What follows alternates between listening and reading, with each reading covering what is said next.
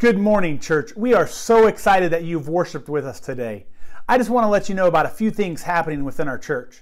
You know, everything we mention here and more can be found on the Hub. Just head on over to flushingcommunity.org/hub.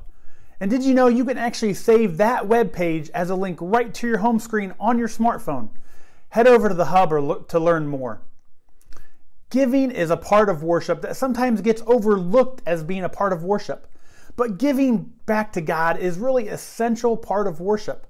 You know, you can give securely online at flushingcommunity.org, click Give Online, mail a check into the church, or give in person right at the church.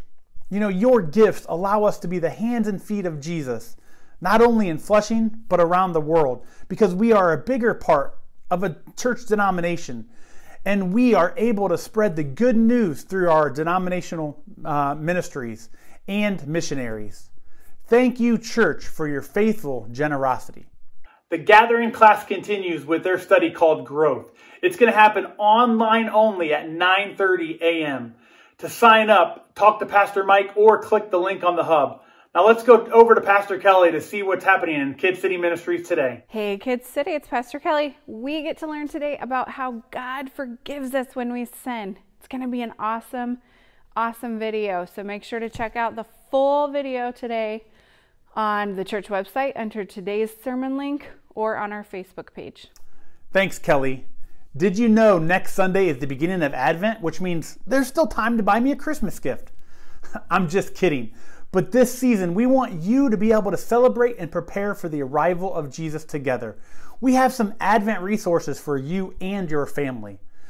We have two options for you. The 25 Days of Christmas devotional book. It's available for $10. It actually features daily readings, fun and easy activities, and prayers appropriate for adults, children, and teenagers. We also have the Lifeway Kids Family Advent Guide. This is a free guide, and it features weekly readings and activities, and this is suited for younger children. Stop by the Hub today in the church foyer to pick up your copy for your family. Students, join us tonight for trivia night, 5:30 to 7 p.m. We're going to have a fun time gathering together for some games and prizes. You don't want to miss it. Grab a friend. Don't forget your mask and your water bottle. We're going to have a great time. Hey, next Sunday we won't have youth group because of Thanksgiving. And then the first 2 Sundays in December, the 6th and the 13th, we're actually going to go online for those on Zoom. Check out social media or the website for more information. Church, thanks for worshiping with us today. We are so glad you're here. You know, if we can be of any assistance to you, please reach out to a pastor on staff, because our hope is today that you experience the transforming love of God as you worship the Lord. Let everything that has breath praise the Lord. Let everything that has breath praise the Lord. Praise the Lord.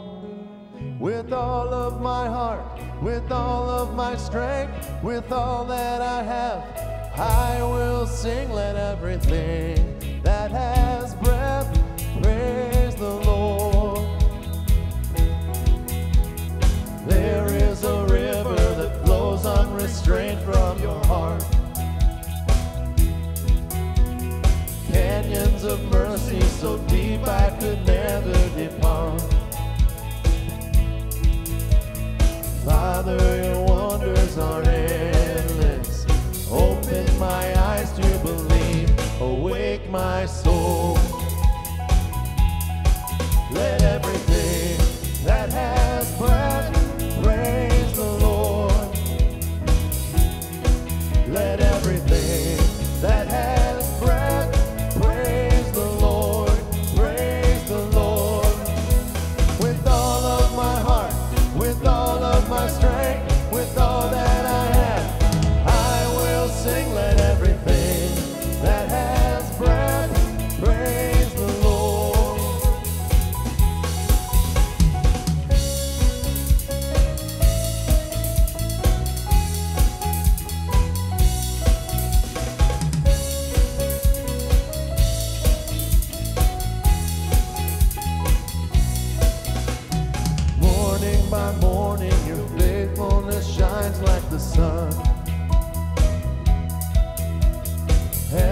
on fire with the brilliance of love.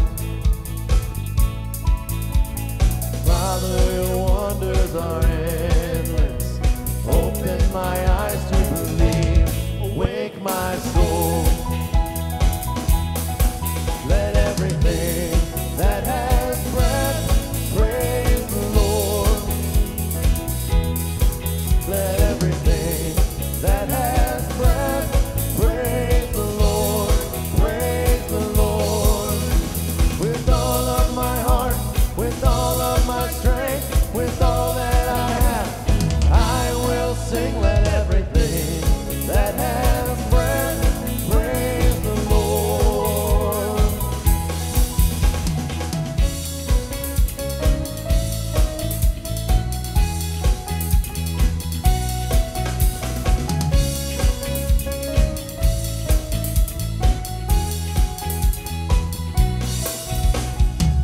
With thanksgiving on our lips, we enter your courts today. All our lives we freely give. Awaken my soul to praise. Let everything that has breath praise the Lord. Let everything that has breath praise the Lord. Praise the Lord. With all of my heart, with all of my strength, with all that I have, I will sing. Let everything that has breath praise the Lord.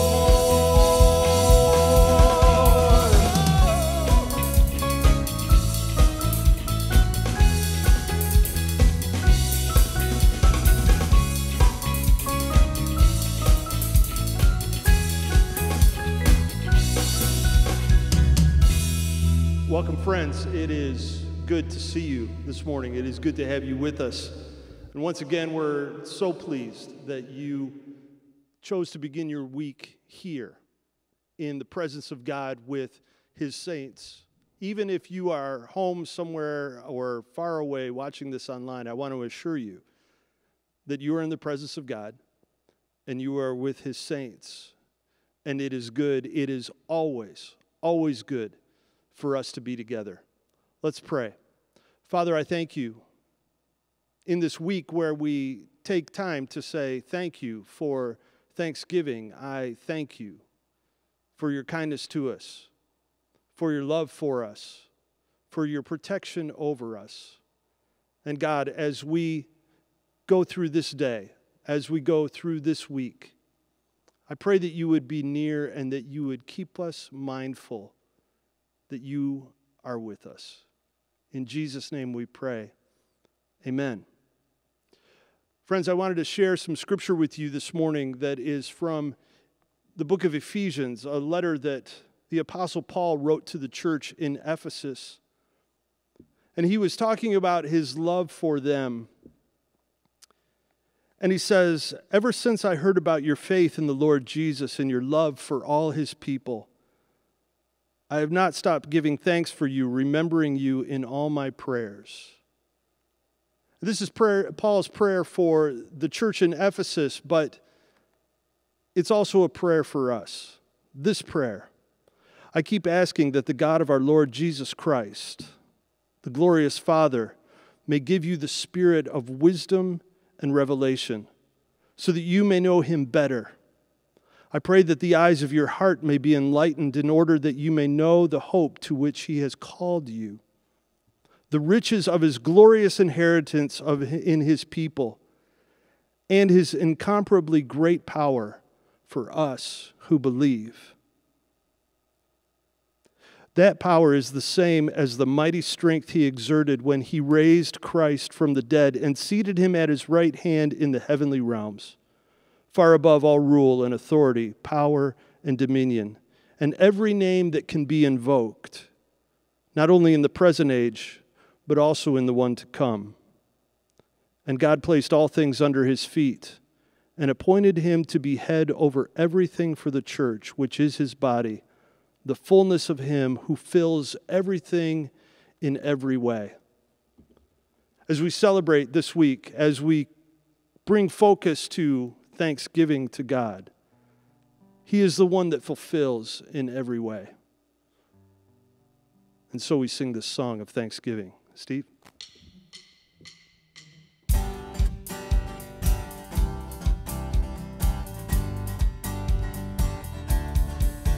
When I think about the Lord, how He saved me, how He raised me, how He filled me with the Holy Ghost, how He healed me to the uttermost. When I think about the Lord, how He picked me up, turned me around, how He set my feet on solid ground. Me want to shout, hallelujah, thank you, Jesus, Lord, you're worthy of all the glory and all the honor and all the praise.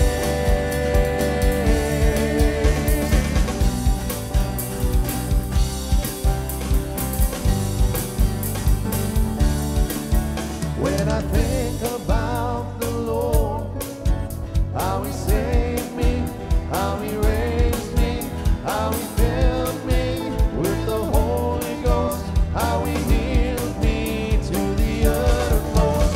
When I think about the Lord, how He picked me up and turned me around, how He set my feet on solid ground, and it makes me want to shout, hallelujah, thank you, Jesus, Lord, you're worthy of all the glory and all the honor and all the praise. It makes me want to shout, hallelujah, thank you, Jesus, Lord, you're worthy of all the glory and all the honor and all the praise.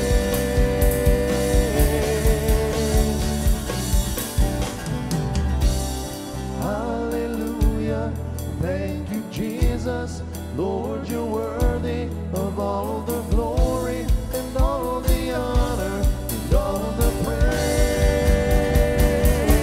It makes me want to shout, hallelujah, thank you, Jesus, Lord, you're worthy of all the glory and all the honor and all the praise.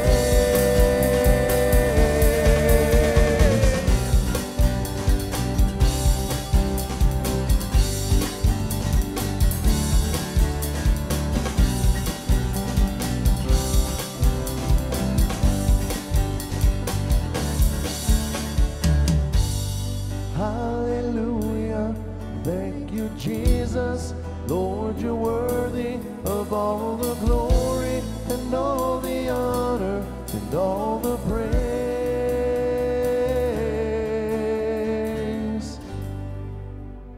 Good morning, church family.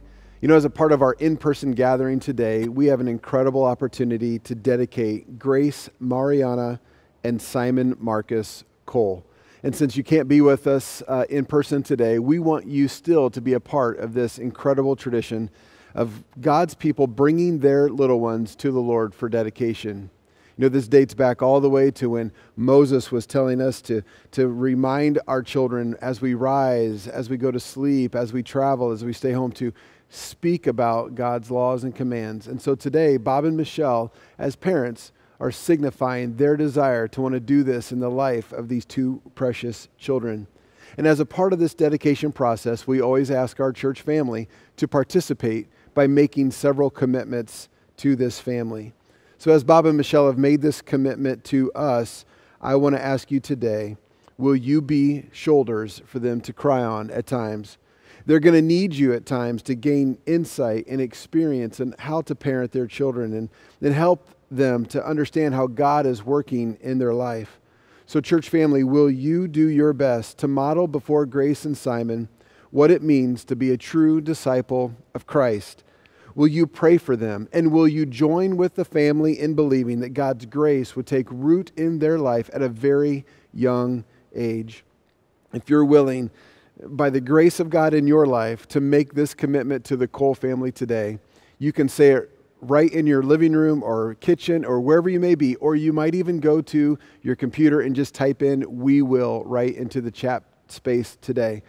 Say those words out loud though, we will. Thank you for your commitment to this family and your commitment to helping us all raise our children in a way that would be honoring to God.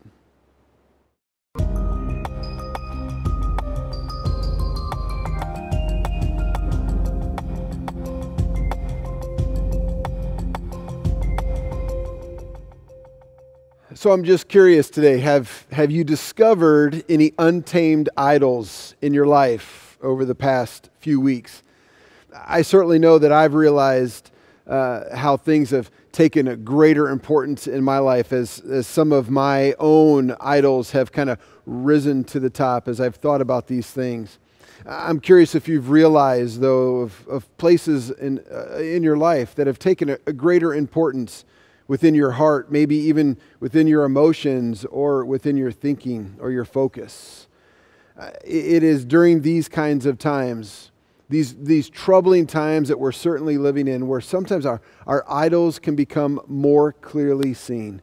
And I know for myself, there have been these realizations, these moments where I've trusted humanity over God, these moments where I've trusted myself even more than God, or even the institutions that I live in, or the ideals that I believe in, that I've trusted those things over God to work things out in my life. Today is our final week in this series called Untamed Idols. And as we get started, I just want to remind us of what this definition of idolatry is that we've been using. It's anything that you place above God. Anything that you give more attention to, anything that your heart yearns for more than God can be an idol in your life. Do you remember back in March of this year when everything, the entire world felt like it stopped? I mean, we learned how to see our family through Zoom. We learned a lot about how to stay connected even when we physically couldn't. Many of us didn't work for a while. Many of us learned to work from home. Either way, the truth is everything got really quiet. Everything seemed to slow down. We learned for a while how to play games with each other. We learned how to ration toilet paper together. You know, in a way, initially, it felt like a gift to live life in quarantine together. Our online church attendance around the country literally shut the internet down as people were watching church all on Sunday mornings. Everyone had time suddenly to go to church because you could do it in your jammies sipping a cup of hot coffee. No travel baseball, no travel volleyball, no travel soccer. Every Sunday was suddenly available. No work conflicts, no family gatherings. Remember those days? But then now, over these past 8 months, what's happened is we've gradually allowed distractions to come back into our lives again, and the worship of those things that had gotten in our way before COVID have kind of crept back in. Yeah, I thought about this week and realized this is pretty consistent with how we even read Scripture in the history of Israel and other nations, how they would often experience these moments of resurgence back to worshiping the Lord. They would tear down idols and they would destroy temples of gods who had been created in their nation, and they would follow the Lord supremely. And then there would be these moments where those idols, those false gods would make comebacks and the people would be divided once again. Asherah and Baal were common gods of the ancient times, and these gods, to worship them, were connected to love and war, or the sun and moon, and even fertility. Asherah and Baal worship has taken a lot of different looks in our lifetime. They kind of look differently. We've looked at 3 possible different idols in this series. Freedom. We've looked at politics, which is just basically power and authority. And last week we considered the idol of control. And the final idol that I want us to consider today is this, the idol of prosperity. It's that state that we understand that when someone is experiencing a successful or flourishing or thriving condition in their life, especially as it relates to financial respects, right? It's just this idea of all-around good fortune taking place in your life. In our world, there's so much discussion right now about the economy. I mean, we hear about it all the time. That's the way to make our nation great again, right? Is through the metric of a booming market. Even in the church today, one of the greatest threats to our message is the message that life gets better when you turn it over to Christ. But the threat is that, not that life doesn't necessarily get better, but the threat is that Jesus never offered anyone a better life in the way that we often measure life, in the way that we would metric our life as better or successful.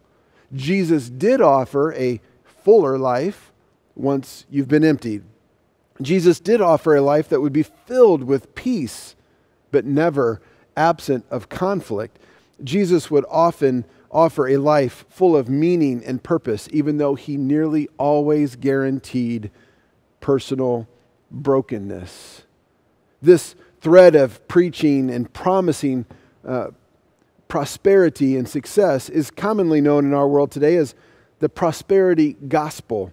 And it's being embraced by many popular preachers of our day. Many of them you'll see on TV or hear on the radio.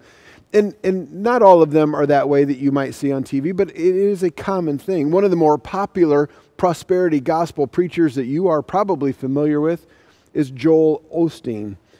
Now listen, I'm not saying that everybody that promotes this idea is necessarily horrible or bad, and I'm not saying that everything they say is wrong, but they do oftentimes dangerously lean into a teaching that is a false narrative within our faith. And it can easily cause anyone then to worship this false god of prosperity and success. Greed and this hyper-focus of wealth and money is clearly warned against in Scripture. Don't be greedy, Paul writes, for a greedy person is an idolater, worshiping the things of this world. Think about the things of this world. So many of those things grab our attention. The Hebrew author also said, don't love money. Be satisfied with what you have. See, money really isn't the issue, because we all need money, right? The issue is that too often we love our money. We have this desire to grab more and more of it all the time. And I'll be honest with you, I'm probably talking to a crowd today that doesn't feel very rich or very wealthy at all. But if you look at world metrics of how much money you earn in a year, you might be surprised, because a household income of $50,000 that contains a family of 2 adults, 2 children, and of course a dog and a cat, a household that makes $50,000 in our world today is in the top 10% of the entire world. In other words, if your household earns $50,000 in any given year, you are wealthier than 90% of the rest of the world. Now, I don't want you to think that God is somehow against wealth or against you experiencing prosperity or success. That's not the case. In fact, I believe God desires us to experience this. I believe it's a part of His hope and desire for many. But what He does command so clearly about this is that we cannot worship our wealth. We cannot worship our prosperity. And when you consider that each of the idols that we've looked at in this series, they really are good things. They're not all bad things inherently, because I believe God actually wants some of them for our lives. I believe God is for freedom. I believe that God understands and desires that authority can be a good thing, and even control. So the issue isn't the actual thing we've been talking about. I'm not anti any of those things that we've discussed. The question remains, and it has been for each week, is where do we place our trust? In what or in whom do we put our hope? Even who do we give the power and authority of our life to? Because if it's in the freedoms that we are searching for, if it's in the control that we desire, or if it's even in our wealth, then we have bowed our hearts to the blessing that God desires to give, instead of bowing our hearts supremely to the God who gave the blessing.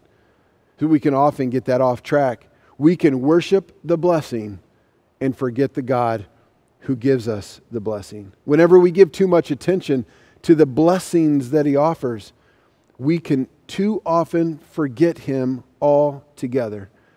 Listen, especially in our day and age, when all these idols and so many more that we don't have time to discuss are camouflaged right in front of us, we have got to keep our eyes on the Lord during seasons of blessing and especially during seasons of drought and seasons of struggle. Jesus said it clearly, "If any of you wants to be my follower, you must give up your own way, take up your cross, and follow me.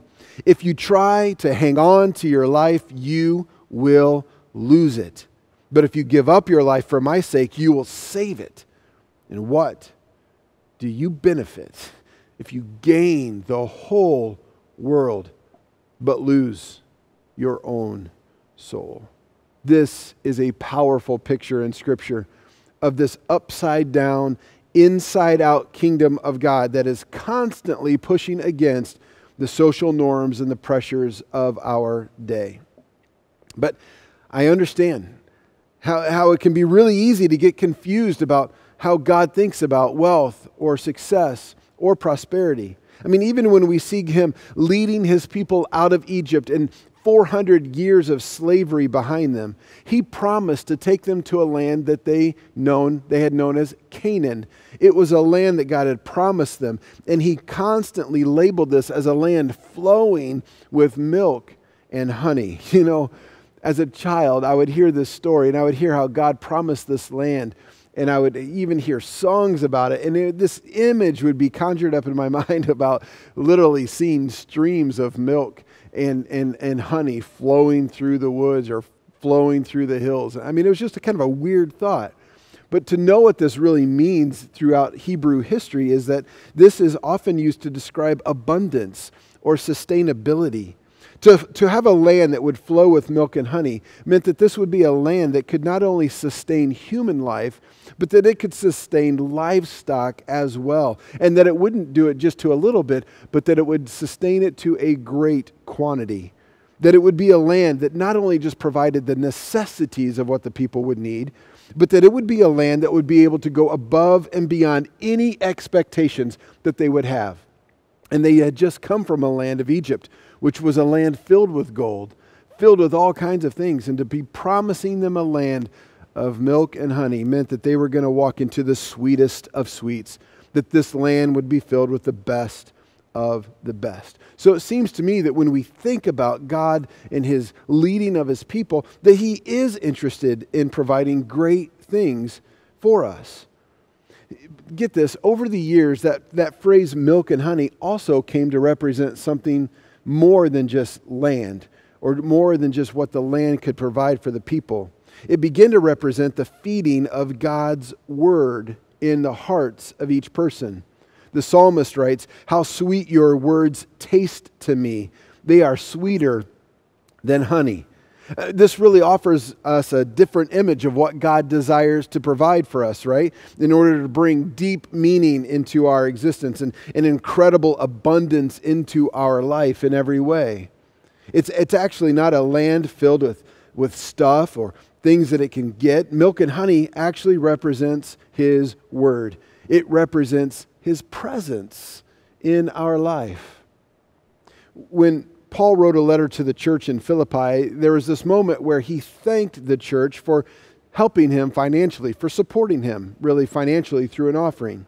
And as much as their gift had blessed him, he also wanted them to know that he has learned a lot about what it means to live in a life that is sustained in the good and in the bad. A life that understands what to do when things are going really well and when life is filled with many challenges.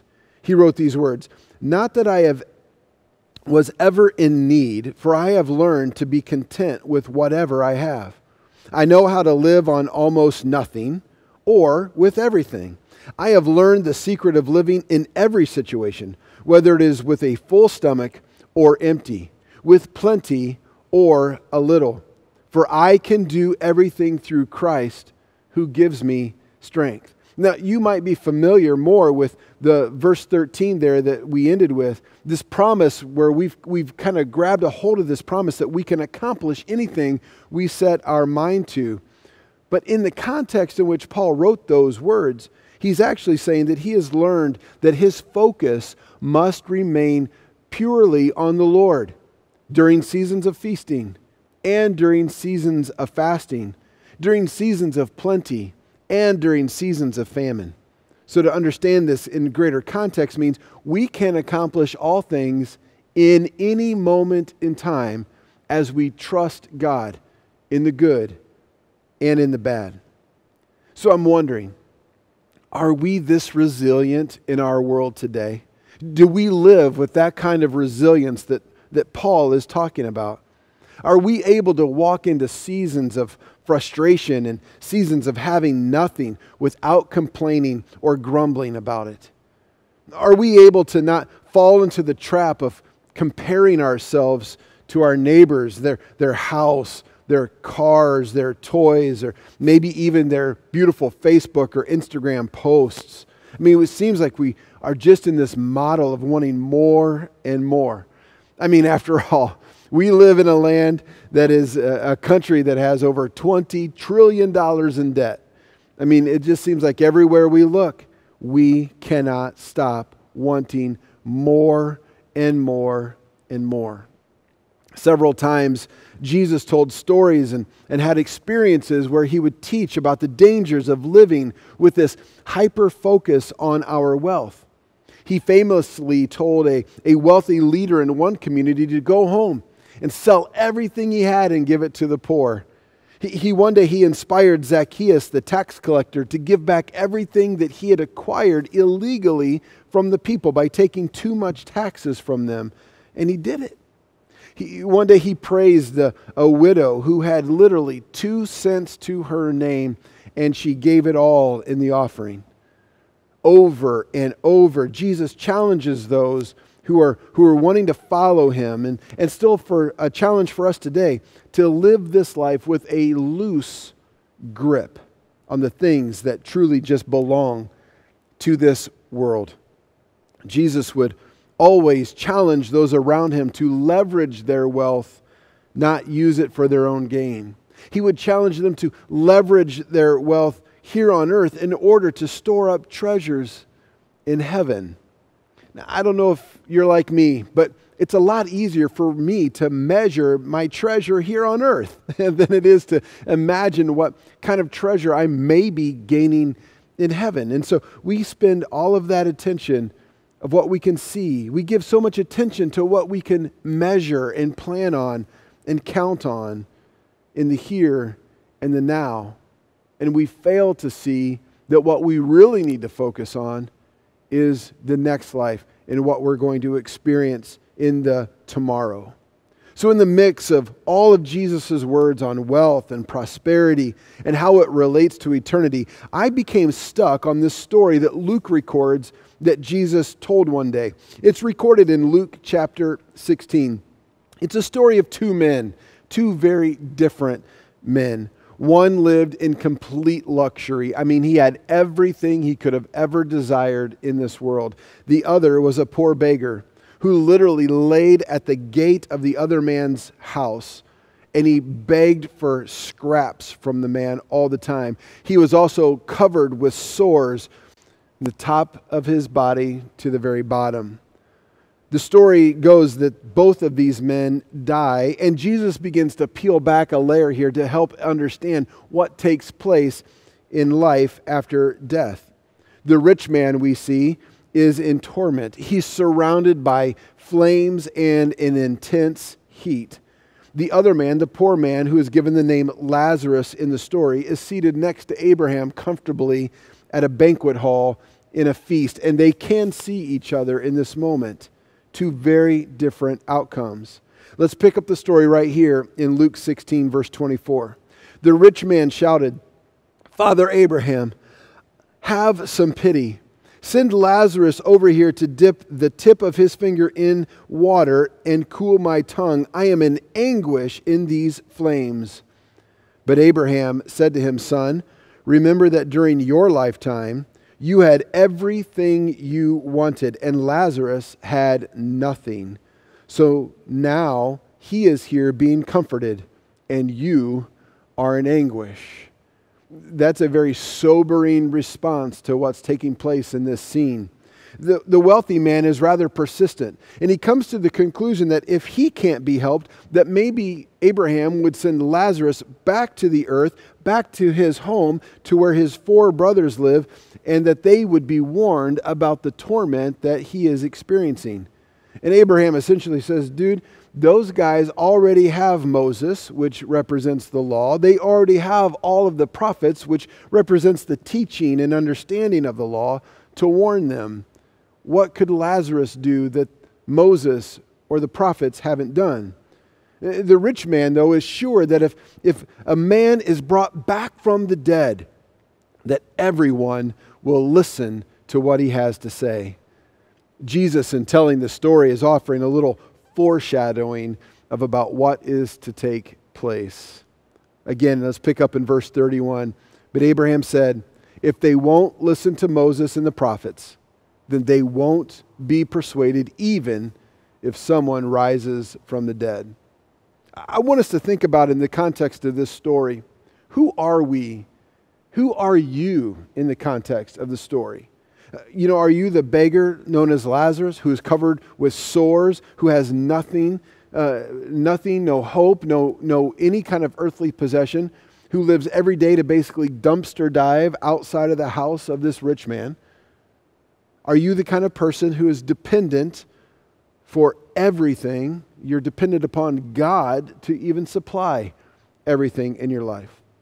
Or are you the wealthy man who essentially has everything that he could ever desire, and also ignoring the call to love his neighbor as himself? Are you the kind of person who is dependent on only yourself and your wealth? Well, I'll be honest with you, I don't think anybody really wants to acknowledge that we are the wealthy man in the story, but we might want to pay attention to this just a little bit. Because Abraham is absolutely correct when he says that, they have the prophets and they have Moses. Because even resurrection, if Lazarus was to go back to tell them all of this, even resurrection has its limits of convincing people about the truth of Christ. There are many in our world today, many who believe that Jesus lived and that Jesus died and that Jesus came back from the dead. But they deny the redemption and they deny the salvation that is available to them because of his resurrection. I mean, let's just be honest. How many are going to show up in our church or show up online to celebrate Christmas in just a few weeks? And they'll return again at Easter, but they'll spend the other 50 weekends out of the year in complete denial of the truth that they want to come and celebrate on those 2 special holidays. God's truth is here. God's truth is here now. And we must be careful to walk in it even when it's unpopular, even when it's uncomfortable. God's truth is here. When we begin to weigh our own prosperity and wealth as more important than loving others, and that could be through our time. We could love others through our resources. We could even love others through our own, energy. It's likely that if we've done that we are allowing the idol of prosperity to take over our mind, to take over our thinking, to take over our thoughts, and to take over our actions. This rich man in the story that Jesus is telling had plenty of opportunities to love on Lazarus in this earth. Lazarus practically lived at his front door. He walked by him multiple times a day, and yet the story seems to indicate that there's not an inkling of help that he ever gave him, that there's no moment where he offered any compassion to Lazarus in this life. And so it's this powerful story that reveals that what we value on this side of eternity versus what we will value on the other side of eternity. Let's take just a minute to think about that. What do we value in the here and the now? I think if we were to be honest, I think we would say we value our work. How many hours a week do we spend in our job and thinking about how much we need to do for our occupation versus how much time we actually spend with our loved ones? We also probably value our income, which is connected to work. How many of us know how much money we make versus how much money we give away? We probably also value our stuff. We take care of our stuff. We wash all of our stuff. We store all of our stuff. We have storage rooms for our stuff. We love our cars, our clothing, our vacations, our leisure time, our season tickets, even to losing teams. The reality is we love our stuff, and all of it is going away. None of it will ever last, and yet we spend so much time and energy to acquire it, so much energy to earn enough money to get it. But here's the question we really have to ask ourselves today, is what will we value there? What will we value on the next side of eternity? Well, from the best of what I can tell, we're going to value one thing, and that is each other. We're going to value our love for each other, our relationship with each other. We're going to value and celebrate our friendships here on earth and our family here on earth. It really comes down to this. We will value love. How we lived with love here will be celebrated in heaven. Paul said it this way: we know what real love is because Jesus gave up his life for us. So we also ought to give up our lives for our brothers and sisters. If someone has enough money to live well and sees a brother or a sister in need but shows no compassion, how can God's love be in that person? Dear children, let's not merely say that we love each other. Let's show it. Let's show the truth, rather, by our actions.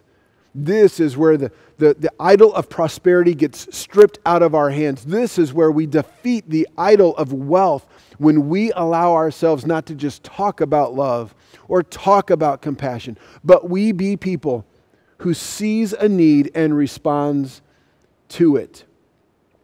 Prosperity corrupts our relationship with God by making wealth the object of our affection.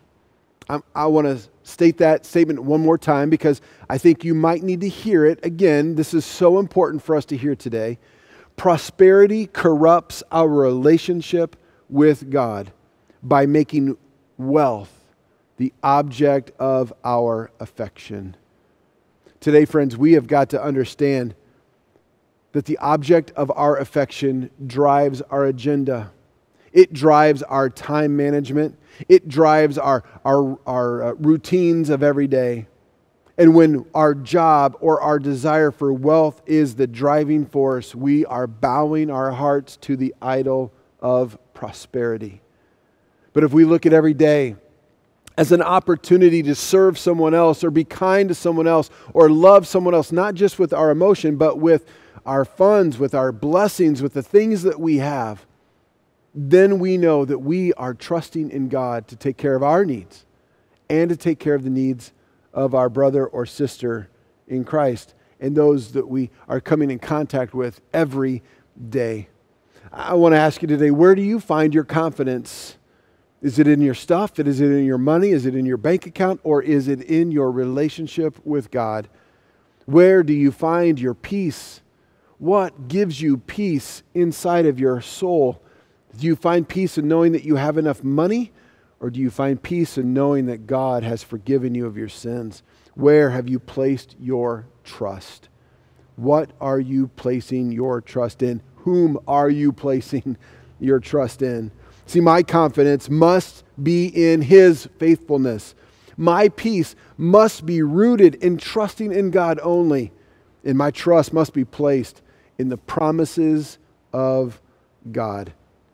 Today, you might be here, you might be listening online, and you don't consider yourself to be a follower of God right now. You've spent some time, though, searching for something to trust in. You've been searching for something that brings you that confidence. Maybe you've been searching for someone who is unchanging and good and worthy of putting your trust in. Well, friend, I want to tell you today that putting your trust in Jesus is the answer to your searching. He is the one who has come, the Son of the living God, who came not only to live for us, but to live out a life of mercy and grace and to model this for us. Jesus did not come to this world to judge, but He came to seek and to save the lost. Those are His words, not mine. He died as a sacrifice for your sins. And by doing this, He paid the price that none of us could afford to pay on our own. And it's His love that is reaching out to you today. Now, maybe you're listening today and you know this truth, but you've begun to understand that you've allowed money or power or politics even, maybe even freedom, to get in front of that truth. And you today need to knock down that idol. You need to get it right. You can do it today. If you need to do business with God today, I'm challenging you right now to stop what you're doing, stop what you're thinking, and get ready to speak to the living, all-powerful, all-knowing King of Kings and Lord of Lords, because God is as close as a whisper to your heart and soul today. And I encourage you to speak to Him about these things that He is already bringing to your attention, confessing your worship of a false idol, confessing your sin and your selfish living, and even admitting your need for Him to give you another chance. Friends, I know without a shadow of a doubt that He will do it. He is faithful. He is a God of His word, and He longs to be with you. So let Him come close to you. Let Him come and love on you. And let's renounce the confusion. Let's renounce the worship of anything that's got in our way outside of God and His mercy in our life. Pray with me. Father, today we recognize that there have been moments where we have trusted in our wealth more than You. God, there have been moments where we have trusted in our poverty. We have focused on our poverty more than You, and we have allowed that to stress us out. We've allowed that to give us fear that has robbed us of Your joy. God, we recognize today that You and You alone are worthy of our trust, that You and You alone are where we will find our confidence, and You alone, God, are where we will find our peace. As we sing now in response to You in this moment, God, I pray that You will allow us to sing a prayer to You that allows You to come in and to offer forgiveness and grace and mercy in our life, and that our worship would be placed again squarely to You and to no other thing, to no other person, to no other ideal that we think about, but that we will worship You and You alone. Help me, God, in this. Help my friends who are listening right now in this as well. We ask this all in Jesus' name. Amen.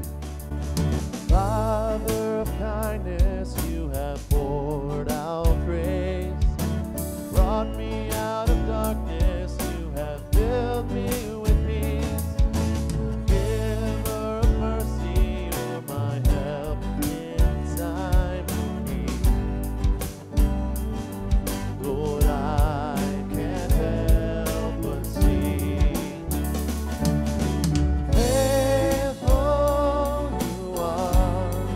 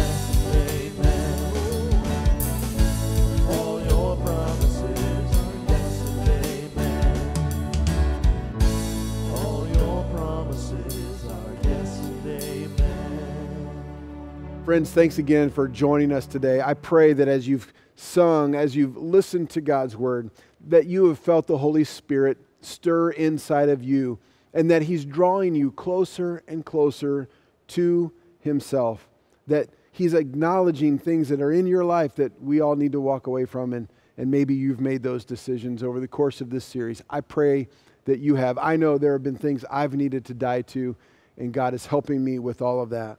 I want to remind you again that on the hub on our website, you will find a discussion guide that you can download and look at, even print off and take to work if you would like, or however you would like to use it, to continue the thought process of this conversation and allow ourselves to be challenged by His Word. But I want to leave you with this thought from 1 Thessalonians. Now, may the God of peace Himself sanctify you completely, and may your whole spirit and soul and body be kept blameless at the coming of our Lord Jesus Christ. He who calls you is faithful. He will surely do it. I trust that you will find great confidence in the Lord as you trust in Him. God bless you.